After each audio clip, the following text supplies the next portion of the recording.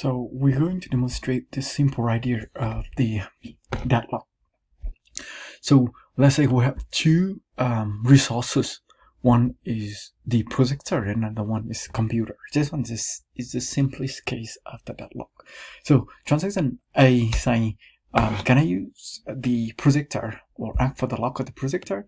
And it's free, so it's granted. So now the projector is given to A.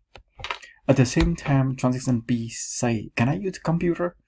Okay, then the computer is free, so it's granted to B. So after that, the A would like to also use the computer for its presentation. So A also act for the computer. Okay, can I use the computer? Okay, and currently it is granted to B. So this one say no, you have to wait. And wait for whom now? Wait for B.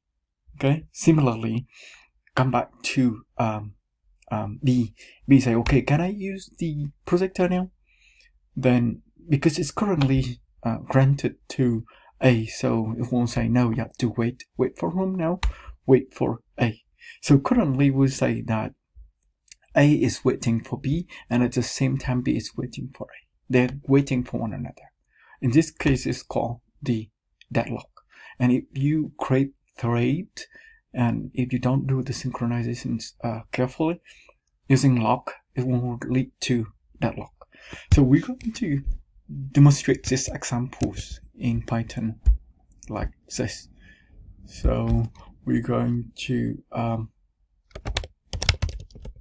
demonstrate the deadlock. So we're going to import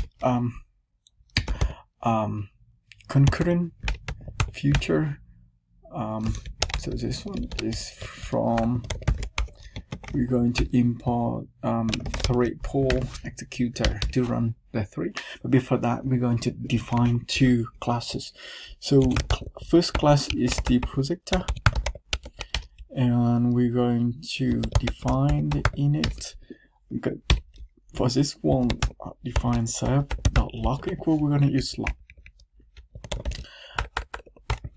Import threading. Okay, let's format this code.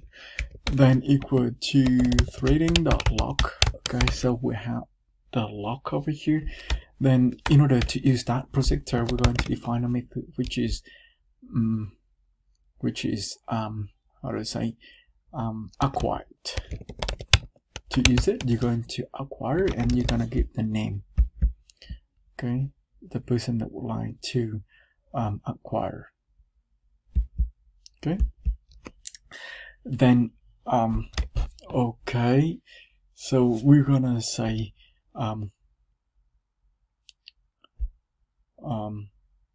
self.lock.acquire. Okay, and after that we'll say print the projector is granted to, put the name over there.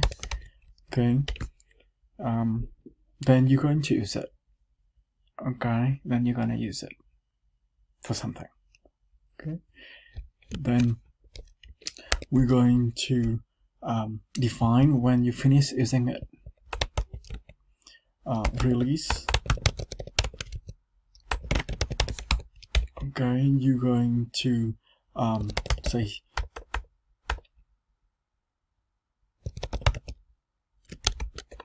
okay, we're gonna do this first. Name is acquiring the projector.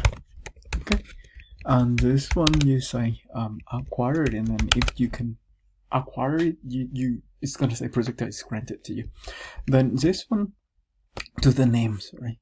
Then the second one, finish using it, then we're going to release it. So this self.lock.release it.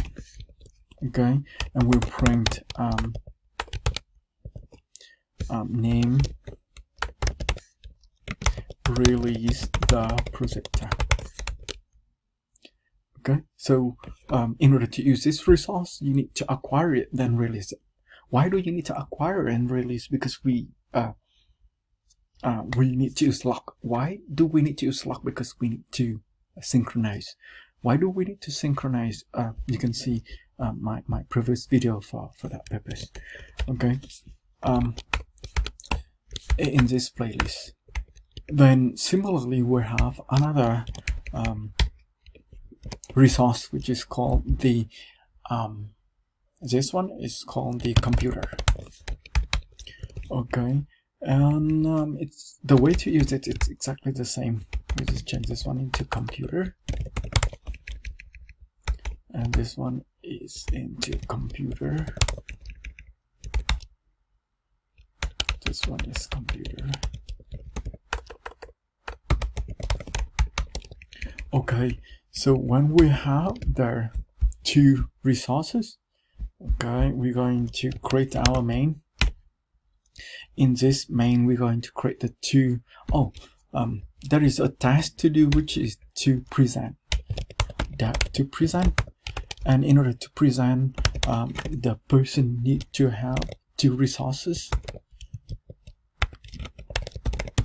Resource 1 and resource 2.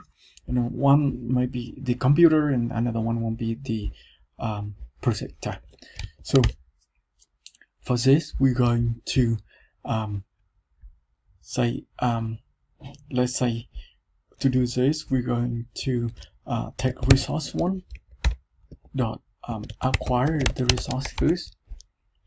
Okay, when you acquire, you need to pass the name. Okay, so you pass the name, then you're going to do something first. Let's say time.sleep for like 2 seconds. So we need to import time. Okay, then after that, you're doing something over here. After that, you acquire for resource number 2, and after finish using them, let's say time.sleep for another 2 seconds. Now you have the two resources and you would like to complete the presentation. Print completed the presentation. When you completed the presentation, you're going to release them. Resource 1.release and resource 2.release. Let me see. When you release, you need to pass an name as well. Okay. Then just look good. Just look, you acquire a resource, then you do something with acquire resource, do something with it, then you release. But if we test that one, we're going to create the two resource. The projector equal to projector.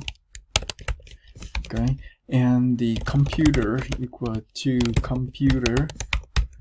Then you create the transactions equal to, we're going to create 2 transactions with 3 input. So the first one is A, second one is B. This one is about using executor. If you don't know about how to use executor, check my previous video in this playlist. And I would like to add for add for projector first, then add for computer. But B add for computer first, then projector. Okay. Then if you do this, and we're gonna create with thread pool executor max worker equal to 2 as executor. And we use executor.map. You're gonna map the present method and to our transaction. So you run the transaction over there. Okay, and if you run this, you hope that they're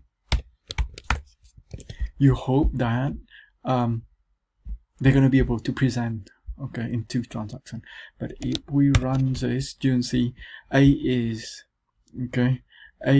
acquiring the projector, B is also acquiring the projector, the computer is granted to B, the projector is granted to A, B is acquiring the projector again. Okay, and A is also is now acquiring the computer. But then it's not gonna continue because the computer is now granted to B. Okay, the projector is now granted to A. B is trying to request for projector, but it's currently granted to A. Okay, and at the same time, A is acquiring the computer, and which is currently granted to B. So A is waiting for B and B is waiting for A in this case. And we do have a deadlock over here. There is no more code continue to be printed over here. Okay, so this one is the deadlock. Okay, this one is a deadlock.